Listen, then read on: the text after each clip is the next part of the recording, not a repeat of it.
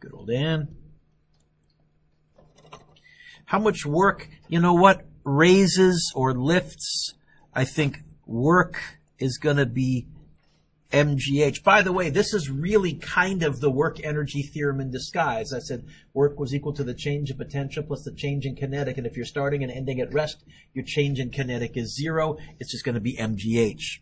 It's going to be 688 times 9.8 times 2.4.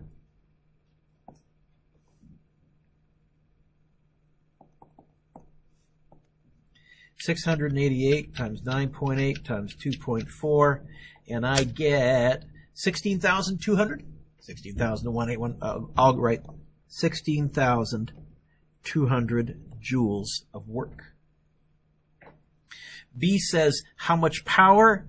Power is work over time. So I'm going to write 16,200, but I'm using my answer button. Divided by 45, and I get 359.5. I'll just call it 350. You know what? I'll call it 360 if I round off properly. And power is measured in watts. How much work will I do if I carry an 8.8 kilogram bag 9.3 meters forward? Remember, I had somebody piggyback someone else. It's the same idea. The force that you're doing work against is gravity, but the distance you're traveling is forward. Mr. Dewick, how come if I'm carrying something, though, I actually do get tired? Okay, I'm fibbing a bit. In real life, when you're even just standing, holding a heavy mass, what's happening in your body, there are a whole bunch of muscles that are expanding, contracting, and they're doing it in the vertical direction, which is in the same direction of the force, which is why just carrying something, your body does burn energy, even if you're just standing there. But in terms of our physics definition, we would say 0 joules. How much force does the motor exert? Well, they gave me power, so I went with power is force times speed was my first thought, but I don't see a speed there. I just see a time. So then I said, well, maybe it's work over time. How can I get a force into here somehow? Oh, I said, okay. Power is force times distance over time. I guess the force is going to be the power times the time divided by the distance. It's 65 kilowatts. That's 65,000 watts. 35 seconds divided by 17.5. I think this actually works out evenly, doesn't it?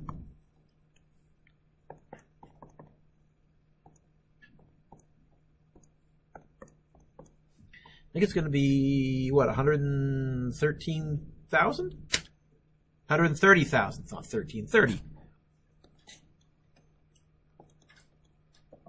And that would be newtons.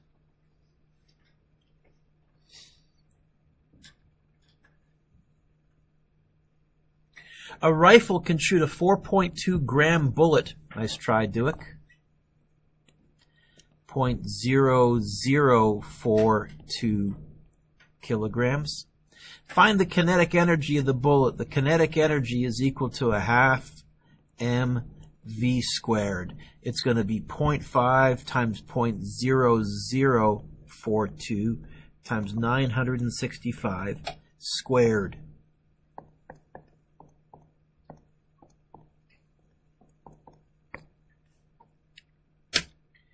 I get 1,955.57. I'll call it 1,960, but I'll store this on my calculator.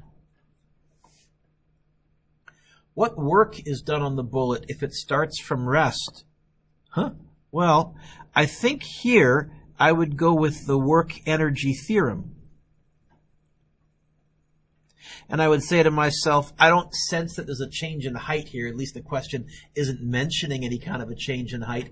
What's change in anything? Final minus initial. This is going to be a half mv final squared minus a half mv initial squared. Oh, wait a minute. It said it started from rest.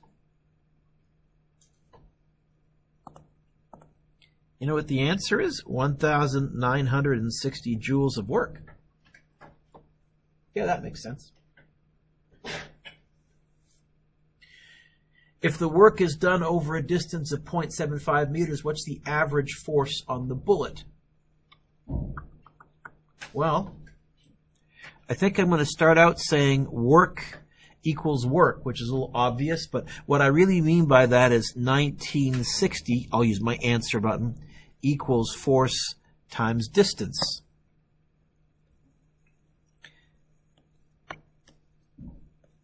Force is going to be 1960, answer button, divided by the distance, 0.75. Divided by 0.75. Using my answer button, I get 2,610 newtons.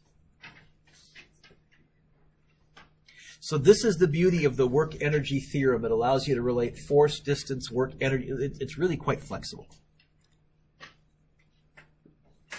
Number 5, what is the potential energy? Well, potential energy is going to be mgh. It's going to be 500, Mr. Duke, 50, times 9.8 times 400. That's what 4 times 10 to the 2 is. Do that one in your head, Mr. Duke. Well, there's going to be a 20 with 3 zeros. That's going to be a 20,000.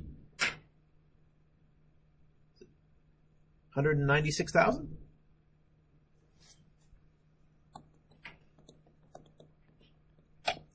And that is joules of stored energy. What's the change in potential energy when it falls to a height of that?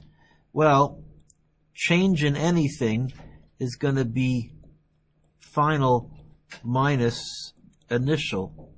So the initial was 196,000.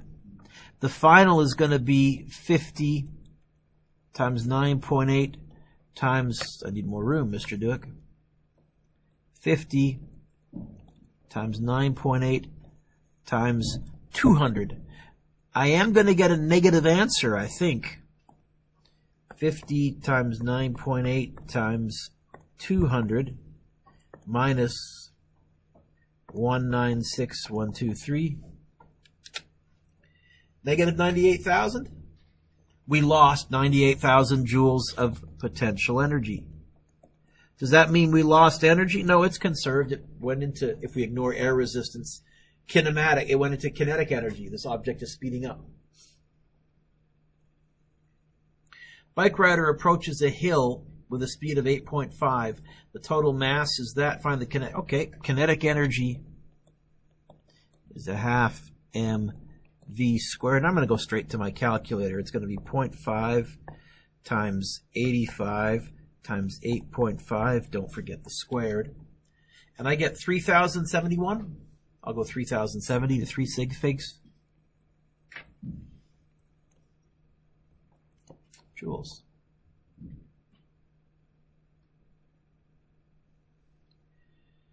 The rider coasts up a hill, assuming there's no friction. At what height will the bike come to a stop? And I'm kind of imagining, I think there's a change in height, change in speed, and probably a yucky, curvy path. This is definitely conservation of energy. But I'm going to cut corners a little bit. I'm going to argue, I think, all of the initial kinetic is turning to the final potential, because it says the driver coasts, so they're not pedaling, they're not adding any extra energy into the system. I think 3,070, but I'm going to use my answer button, equals mgh final. I think h final is going to be 3,070, again, using my answer button, divided by mg 85 times 9.8, divided by 85 times 9.8. And I get 3.69 meters.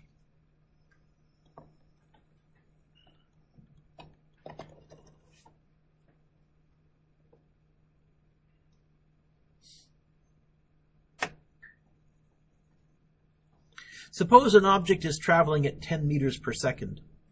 What happens to its kinetic energy if we double its velocity? 4 times larger.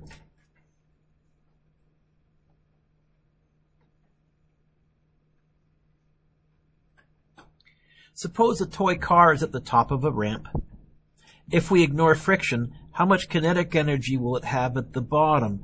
I think what we're arguing here is all of the initial potential is going to turn into all of the final kinetic. So I can't tell you what the final kinetic energy is, but I can find what the initial potential energy is, and that'll be the same answer. The final kinetic energy is going to be mgh initial, because it's the same as the initial potential. It's going to be 3.5 times 9.8 times 2.3.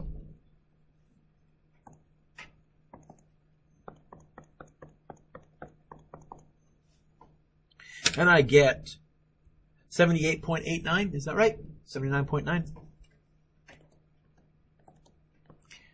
joules of energy.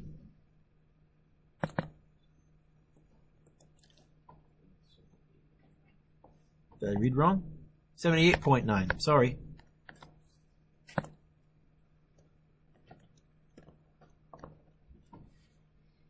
B. What will its speed be? Okay, well, I guess kinetic energy is going to be a half mv squared, so v is going to be 2 times the kinetic energy divided by m. It's going to be 2 times the answer button divided by what was m 3.5. And I get syntax error. Where's my typo?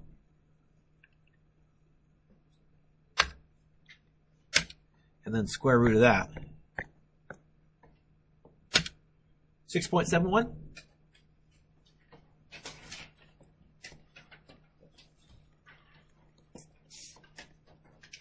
I would give you 1 mark for part 1. 1 mark for that. Half mark for that. Half mark for the answer. But if you got both answers right, you get 3 out of 3 for that question. Any lawyering with me? Now is the time. Otherwise, if you'd be so kind as to pass the quizzes back inwards, first in the middle, put them in a nice neat pile, all facing the same way.